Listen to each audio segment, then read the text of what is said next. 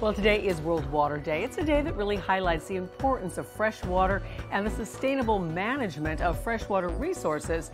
So today we're honoring the most precious to all of us who live in Florida, the Everglades. After a century of human-caused disruptions to the natural flow of the river of grass, urgent and multi-billion-dollar restoration projects are right now taking place. Getting the water right is tonight's Don't Trash Our Treasure. Here's environmental advocate Louis Aguirre. It is the dawn of a new era for the Florida Everglades. After decades of planning, at long last, what was wrong is finally being made right.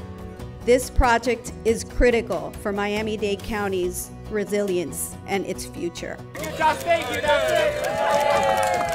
Tuesday, a groundbreaking for a new pump station at Black Point Marina off Cutler Bay. To restore Biscayne Bay, we have to get the water right. Right now, the water that Biscayne Bay is getting is not optimal.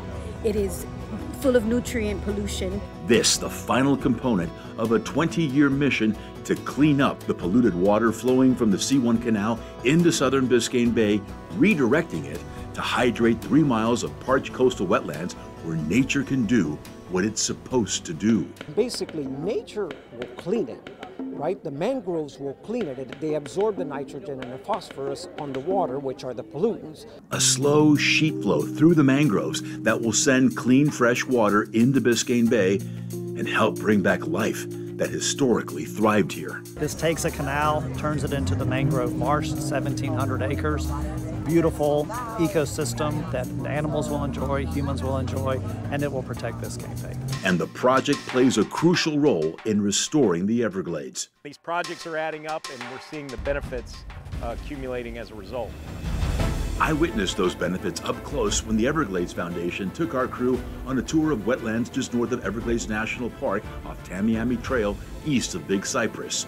Life bouncing back where historic flows of water have now been restored. This was part of that historic river of grass that was connected from the southern rim of Lake Okeechobee. Over the past 100 years, humans have disrupted the natural flow, dredging and draining the Everglades to make room for development and agriculture, farmland that sucks up most of the lake water and sends deadly nutrient runoff into estuaries and waterways to the east and west, killing acres of seagrass and the marine life that depends on it.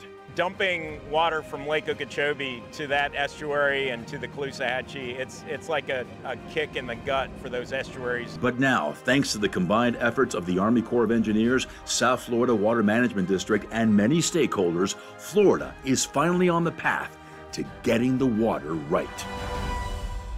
Bottom line, you get the water right, you get the resilience right. Everglades restoration is our first line of defense against saltwater intrusion, sea level rise, and restores balance to our challenged ecosystems. In the past 3 months alone, we've seen major advancements. The Cutler Wetlands Pump Station, the Taylor Slough Improvement Project, and the crown jewel of them all, the Everglades Agricultural Area Storage Reservoir, or EAA. That groundbreaking really signifies a major leap forward in Everglades restoration. This 16 square mile reservoir will lessen the flow of dirty discharges to the east and west of Lake Okeechobee and restore the natural flow of clean water south. It allows us to take that water, store it, clean it, and put it back in the Everglades where it belongs. It's expected to be completed and go online by 2032, and thirsty Florida Bay will finally get a drink. When we're sending more of that water south, we're improving conditions for seagrass in Florida Bay that really isn't getting enough fresh water. Cumulatively, all of these projects are giving our challenged ecosystems time to heal from all the pollution, restoring flow and balance to our natural backyard.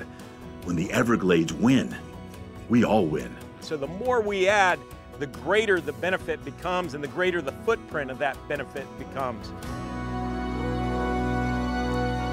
Legendary Everglades champion Marjorie Stoneman Douglas once famously said, "The Everglades is a test. If we pass it, we may get to keep the planet."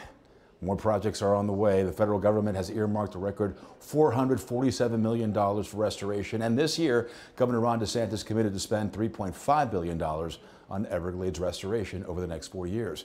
Got to pass that test. If you want to learn more about Everglades restoration or find a way how you can get involved, including how to attend the gala for the Alliance for Florida National Parks that I'll be emceeing next month at the Frost Museum of Science, scan that QR code there on your screen.